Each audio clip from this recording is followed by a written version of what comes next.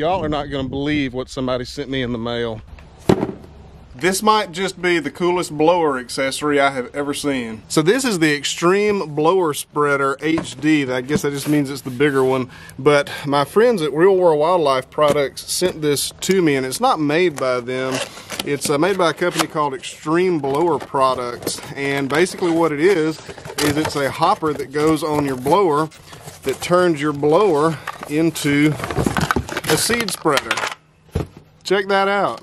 We're going to go ahead and put it on the blower and test it out. Something that I think is very considered is they actually included the proper size hole saw in this box. Here's something that's also encouraging. It's made in the United States, and there's their information there, their website information as well. I'll try to put a link in the comments if anybody's interested.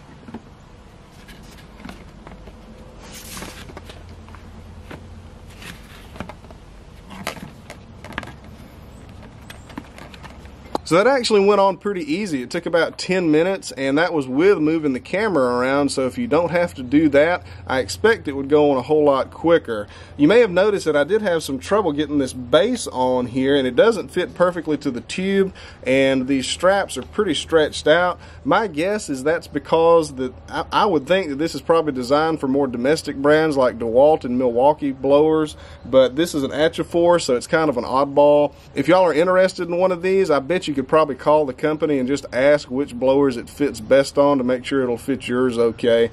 But overall, I'm really impressed with it. It's got this funnel attached to it, which will come in extremely handy for pouring stuff into the hopper. It's built out of really thick plastic. It's got this gate on it right here to adjust your seed or fertilizer flow, and when you're not using the hopper, you can just close this up and have a normal blower, so you're not destroying your blower either. But anyway, pretty cool. I'm really impressed with it so far. We'll see how it works later.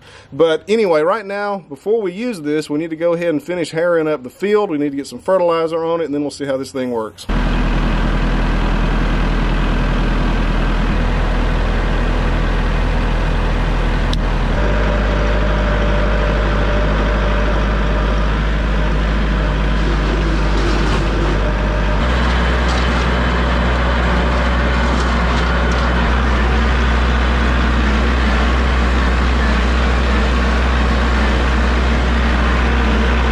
So if you watched the last video, you saw me working in this field. I ran out of time before I was able to get it finished up the other day. So what we want to do now is go ahead and get this middle section all harrowed up, and then we'll get some fertilizer out here. Then we'll get it all worked into the soil and get planting done. I also explained on the last video that this was actually a soybean field, but it got browsed so heavily that there's just not a whole lot of beans left for the winter.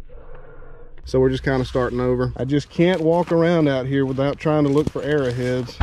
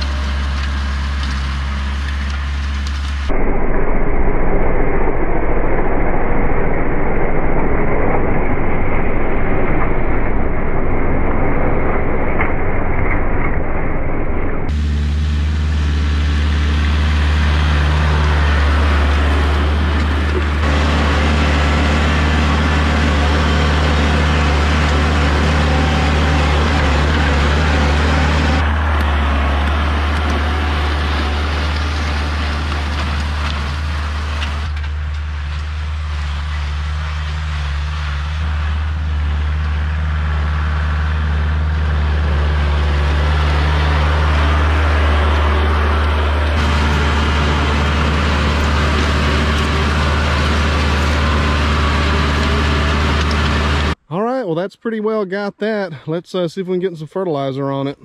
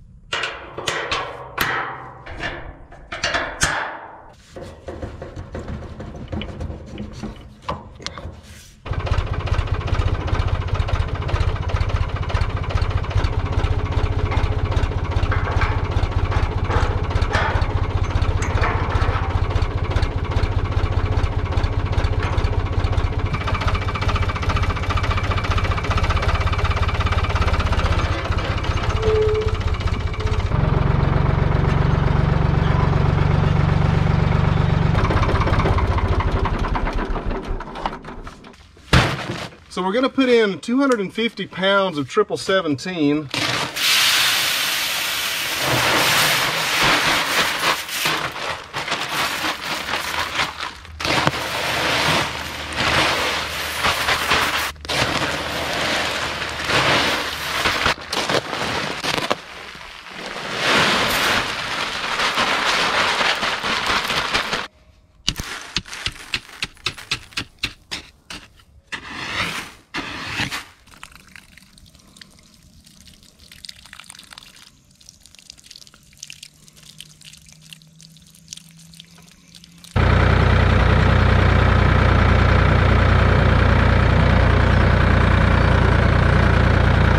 I used Google Earth to measure this field, and it's 1.3 acres. 250 pounds of fertilizer is probably just a little bit light for 1.3 acres, but it's 1717, so I'm thinking that'll make up for some of it. Plus, the last time I bought fertilizer, it was like 21 bucks for a bag, so I'm probably not gonna buy any more. This is just gonna have to do. So let's go ahead and get this spread.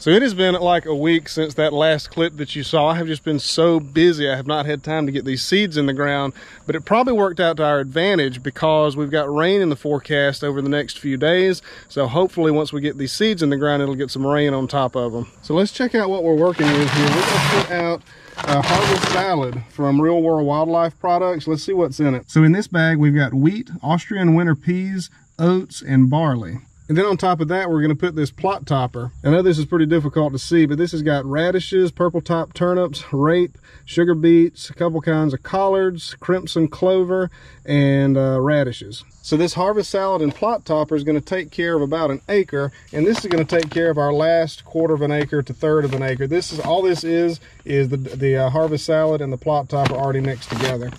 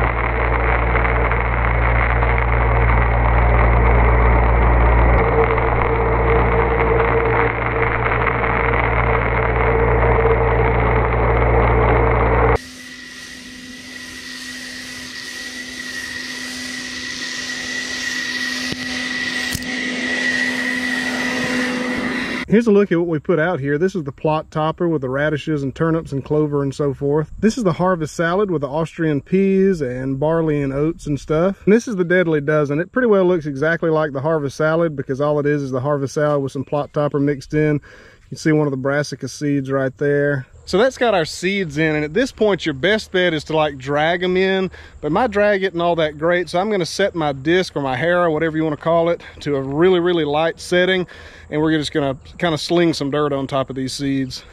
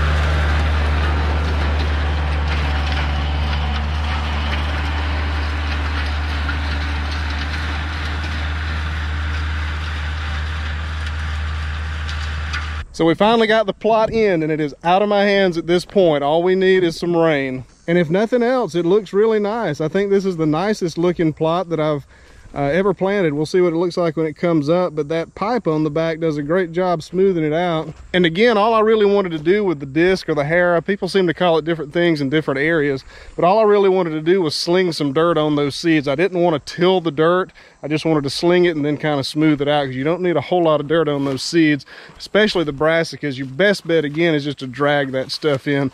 Let's go check the other food plot.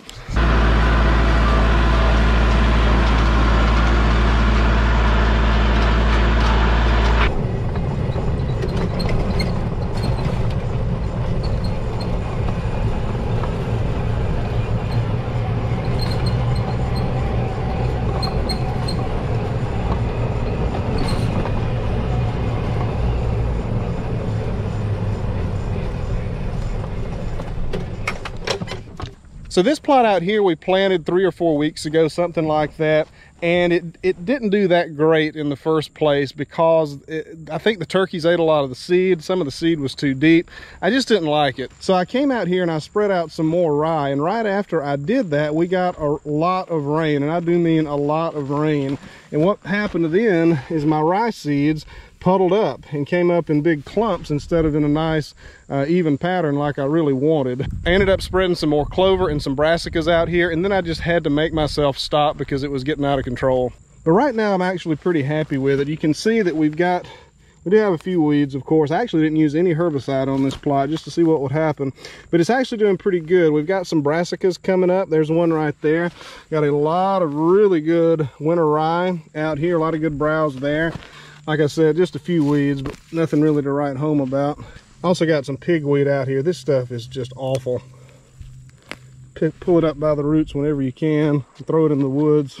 We got some clover out here as well. This right here, this area right in here is really what I envisioned or wanted the whole plot to look like. And it may still do that. It's coming along. It's just kind of thin in some places, but there's a lot of traffic out here. The deer are really enjoying it. They're browsing out here, and it is actually serving its purpose. So that's going to do it for this video. Big shout out to Real World Wildlife Products for the seed, and big shout out to the company that made the blower accessory. I'll put a link down in the description for that. I really like that blower accessory. It really works exactly like it's supposed to work. I do think it would be a lot better for a half-acre plot and under, because you make a lot of trips. It's a pretty small hopper. It only holds maybe 6 pounds or so. So if you have smaller plots, I think that's probably a good option for you. If you have bigger plots, you should probably probably just stick with the slingers with the bags. Also, I didn't get a great fit between the hopper and the blower tube, and I think it's probably because it just wasn't designed for that particular blower. But if you're interested in one, they do work exactly like they're supposed to work. They're designed really well, they're built really well, made in the United States, and I'll put a link down in the description here in case y'all are interested in that. I don't get any kickbacks. I did get the products for free, but I don't get a kickback from it. It is a good product, so if you're interested, check it out. That's gonna do it. I will see y'all on the next one. Thank you for watching.